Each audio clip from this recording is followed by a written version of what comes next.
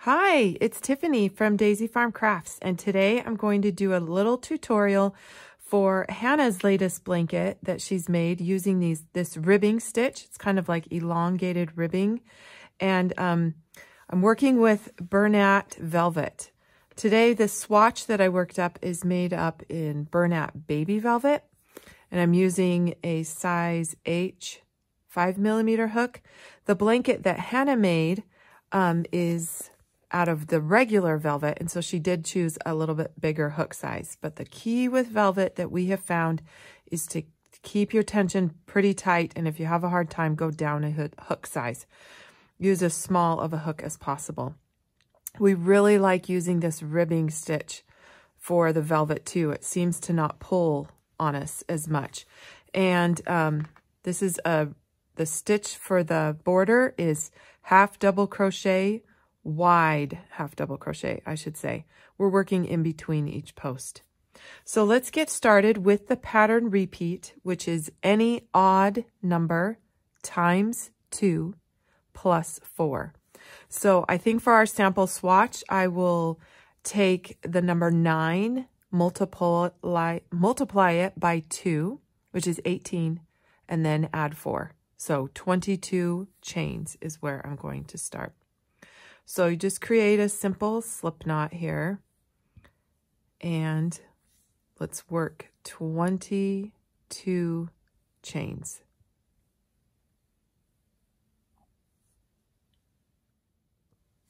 All right, I have 22 chains here, and they are so tricky to see. You're gonna have to use your fingers to fill.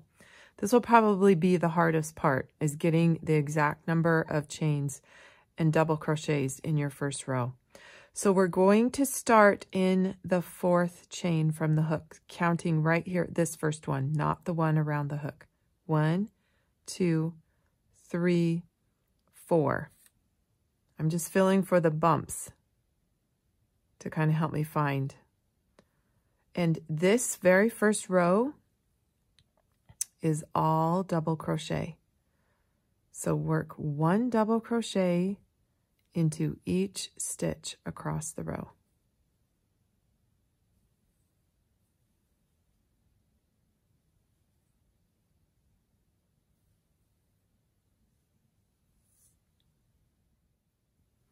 All right, you should have worked 19 double crochet, plus we have those 3 chains we skipped over is the turning chain. So count each post if you have to. There should be 19 of them. Now at the end of this row, we will chain 2, and we'll always just chain 2 to turn. Now we start our pattern. And what you do is you're going to insert your hook and pop that first post forward. It's called a front post double crochet.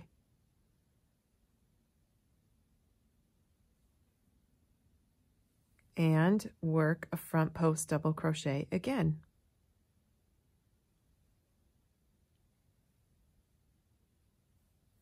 Now we'll work the next 2 as back posts. So you kind of need to turn your work back this way, get your hook in there and poke that post out to the back.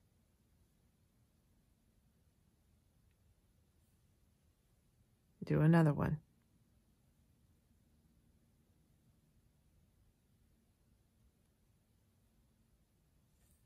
So we have 2 to the front and 2 to the back. Now repeat that all the way down the row, 2 forward and 2 backward, and 2 on the back. I've worked down the row. This is what you've got your ones popping forward, the ones in the back. I'm almost to the end here, and I've got 2 more to pop forward, and then we have this turning chain. And this turning chain, just go ahead, insert your hook underneath those chains and work a regular double crochet. Chain 2 and turn. And now we want these posts to stay on the same side of the work. So now we will, since the ones are facing towards the back, we'll start with a back post double crochet. So get your hook back there.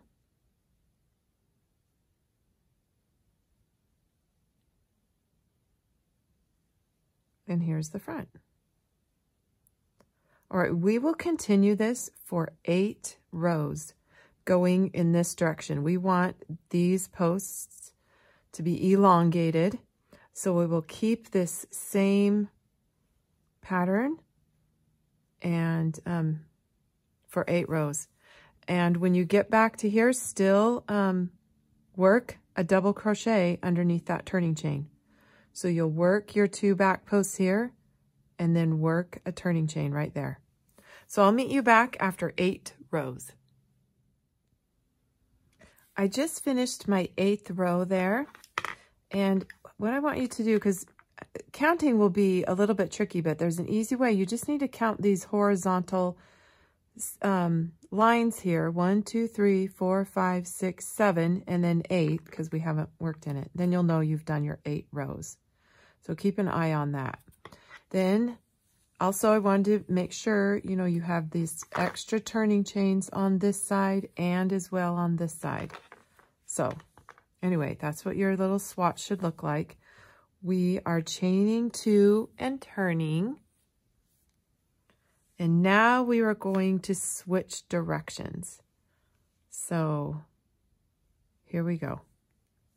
Instead of continuing the direction, we're, you know, now we'll reach in and pop that one forward.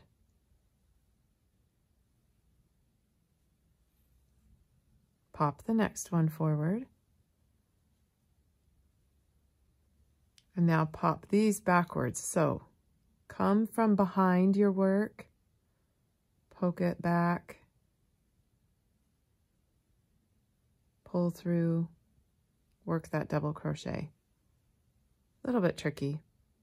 So we are entering from the back, popping that post to the back, yarning over, pulling through 2 loops, pulling through 2 loops. Now let's push this one forward. Finish the double crochet. There we go. All right, continue this for another 8 rows and you will have the pattern down. And then the next thing I'm going to show you is how we worked the border. So this is my last stitch after the 8 rows. I'll work my regular double crochet right here into the corner.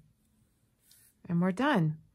And now, Hannah's made it really easy to put this a flat border. She felt like after she had all this puff in the middle, she wanted really something flat to continue to get more width out of it.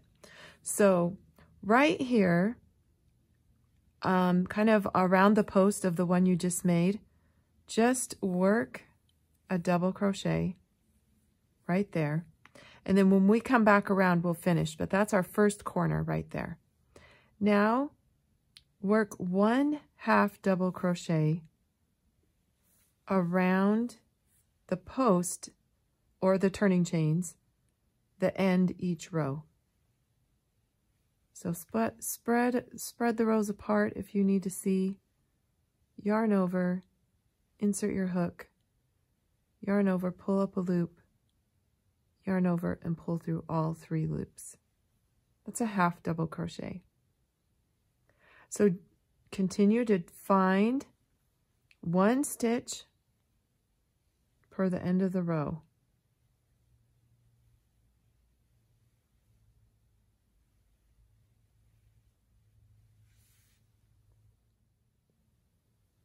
When you get to the end of the row, you'll want to work 3 of them into the same space, but kind of, you know, you're going around. 1, 2, 3. We'll come back and weave that tail in later. There's my 3rd. Now, here we are at the bottom starting chain. Just work 1 half double crochet in between each post. You don't need to worry about finding the top of any stitch. Just go in between those posts. Keep it really easy on yourself, because velvet is tricky to find those stitches, and you don't need to be struggling. So 1 stitch on either side of the stitch.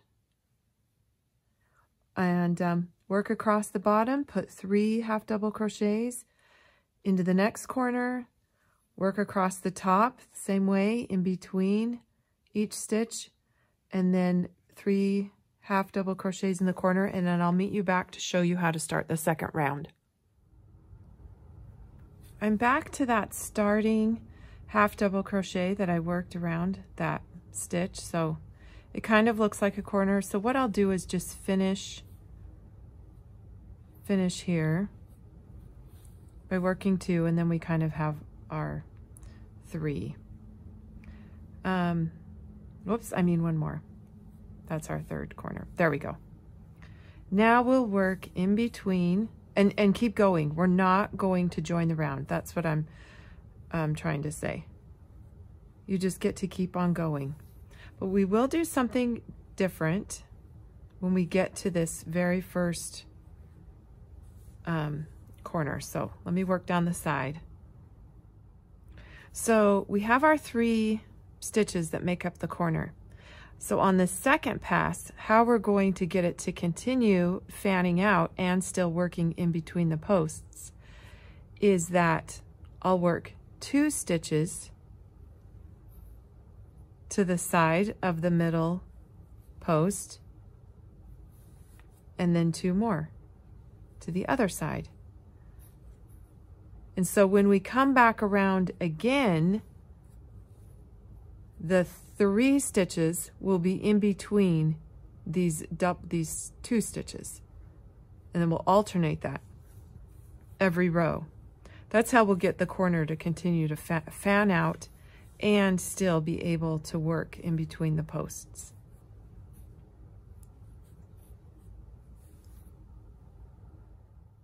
So one more time in case I wasn't clear enough. So here's my 3 half double crochets. I'm going to work 2 to one side of the middle post, and then 2 to the other side.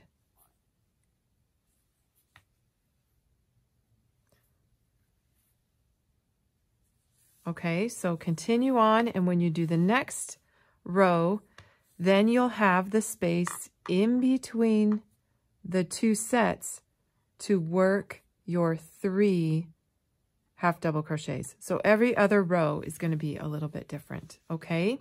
But I think that's all you need to know. Just weave those ends in and make sure, and I would leave extra long ends and try to wind it in and out as best you can, because velvet is very slippery. That is our best tip. We have played with velvet enough to know that this is one of our favorite stitches. Both of these 2 stitches are our favorite to do with velvet. They seem to hold the yarn snug and not pull too many loops free, because a lot of people have problems with that. So anyway, keep your tension tight, and I hope you enjoy making this amazing, luxurious. It is so soft. We love this velvet so very much. So anyway, come and show us your finished blanket if you'd like to. Use the hashtag Daisy Farm Crafts on Instagram, or come find us on Facebook, the page Daisy Farm Crafts. Join our group if you need even more help, or you want to see what other colors people are making using the very same patterns that you might be if you're using Daisy Farm Crafts. So anyway, thank you everybody, as always, for your patience with us and for me. I'm doing the best I can teaching. I'm just so grateful for your kind comments and so happy to have you guys follow us along. All right, we'll see you next time.